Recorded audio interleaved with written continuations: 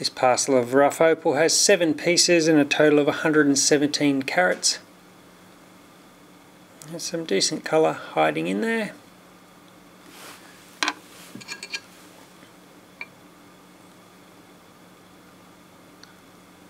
colour goes all the way around. You just need to grind one side down to that colour bar.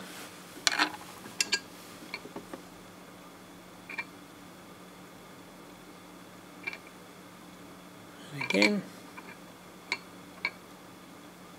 grind one side down to the colour bar.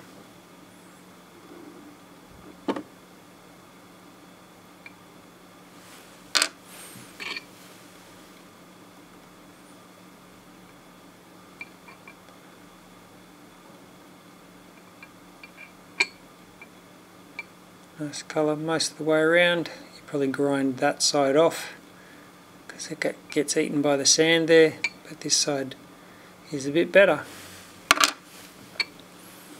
This very large piece has, you can see where it's touching the black, that colour looks quite good, and you have a chance inside there to cut something decent.